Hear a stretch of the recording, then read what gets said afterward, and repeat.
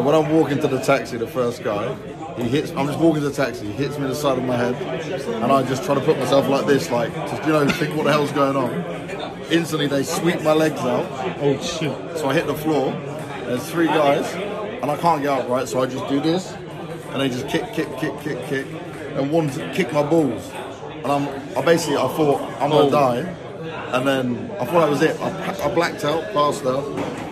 One of our other guys, commentators, he runs over and he says to him, like, obviously scares him off. But I'm unconscious completely, you can't wake me up. And then the owner of the club, he calls the ambulance. I wake up in the hospital. You wake up in the hospital? Yeah, and I'm just completely gone. So that's how much they kicked me down. I wake up in the hospital. And what time you coming back? Like 1 p.m. Yeah, 1 p.m. And obviously I had no phone, no like money on me or anything, so I'm like, I walk up to the hotel, I see Sasha, and I'm like, bro, you'll never guess what. But he left before me, like I was there late, so.